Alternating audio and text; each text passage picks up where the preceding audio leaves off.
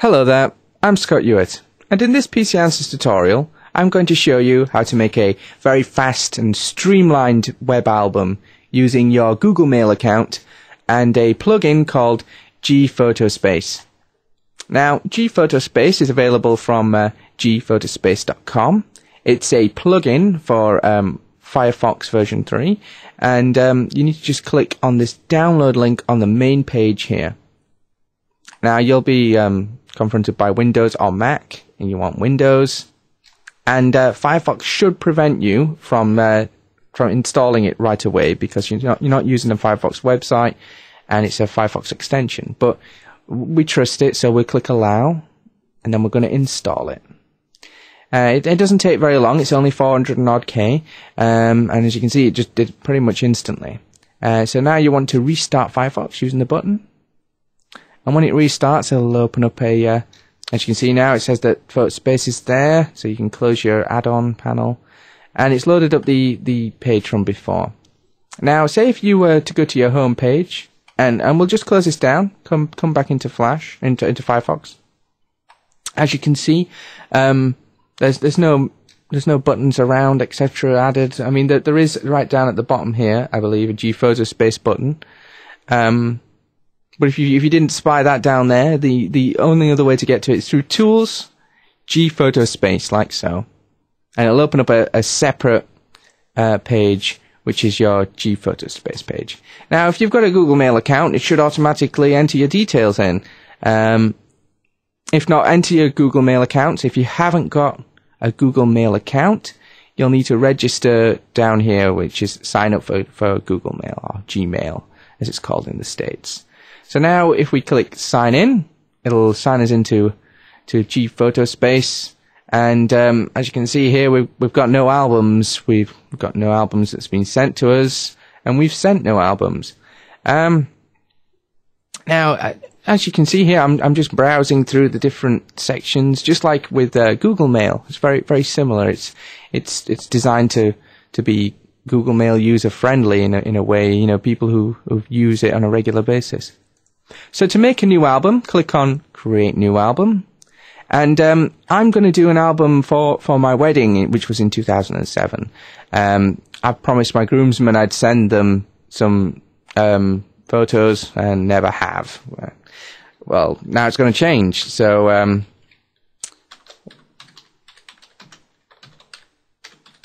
going to give it a name, wedding album, and then I'm going to put in the description Scott and Hell 2007. There we go. And as you can see, this is the description. It'll appear as well when you've made it. And now we need to add the photos to our album.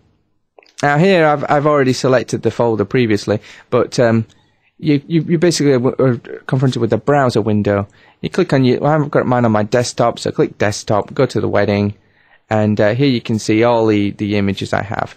Now, I've got about 60 odd images here, so I'm going to select, don't know how many that is, and click Open. And it gives me a warning saying 65 files selected. The album may only contain 50. So in other words, if you've got more than 50 files or 50 photos, you either need to do album part 1 and part 2, or you need to split it into sections of the day. Like for the wedding, I could do the ceremony and the party for afterwards, the reception. But I'm just going to add around about 50 or so of these images. I'll just select about that many. I think that's around about 50. And I just clicked Add, and here we go. It has a think, and we didn't pause this video at all. It was that fast. It's loaded them all up really quickly, and the reason why it's loaded them up is it's made it so that each image, it's been resized to no more than 512 pixels high. I mean, it's not a good thing if you're wanting, high-res images to send to friends for them to edit, etc., or to print out. But for an online web album, they're ideal, and they make a nice, lean little email to send out to people as well. Not taking much of their inbox up, etc. So you can see here we've got all the photos, etc. They're all resized and put in, and we're just going to click Save Album Now, and it's now going to save this album to your Gmail account. This might take a little while, but it won't take that long. And once that's complete, My Albums will say you've got one. You've got one, made here. It'll turn to a 1, and we can then view each one of our images separately, and I'll show you about the size issue, etc. And you'll get a good idea.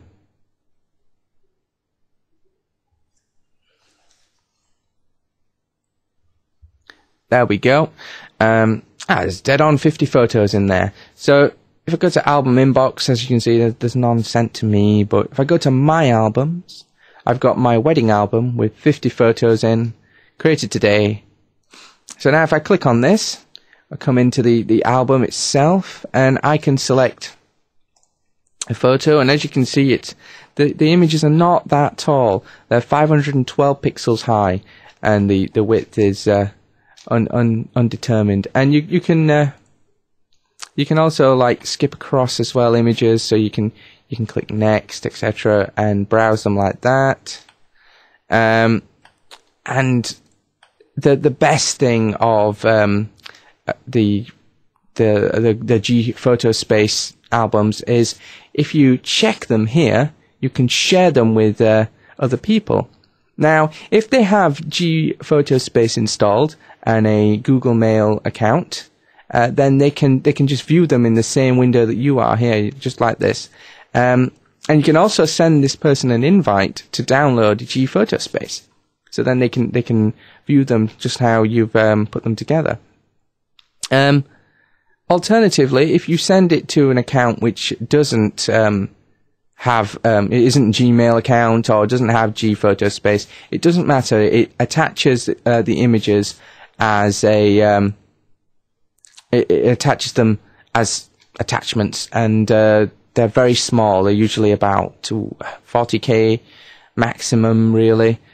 So you can make really lean emails. So I'm gonna make another album. I'm not gonna put too many in here. So let's make a really quick one. We'll call it album 2. Add photos, and I'm just gonna select a couple of these. That one. Oh. And now to select multiple ones, you can just drag down, or you can hold the control and just select different images like so, and then you can when you're happy, I'm just going to put 3 in here. You just click open, and it'll put them all together. And now just click Save Album again, and it's going to save another. And here we go, album 2. Now this is a more sizable album. This is the kind of thing I'd be sending to my groomsmen. So I'm just going to check the album. If I click Share, I can then email it to anybody I want. So I just type in their email address. So I'm just going to send it to myself here, to yaminoscott@googlemail.com. And then I just click Share Album Now. And there we have it. Now, when you log out and re-log in, you should find that in the album inbox, I should have album 2 as well, because I've sent it to myself. And there we go. We've shared it with myself in this case. But you can send it to anybody you want, and they'll just come up as attachments if they don't have the GPhotospace plugin. And it's a really nice and lean way to just share photos without having to go through lengthy upload processes, or to be met with limits on the number of images you can put up there, because you're only limited by the size of your Google Mail inbox, which is usually about 7 gig.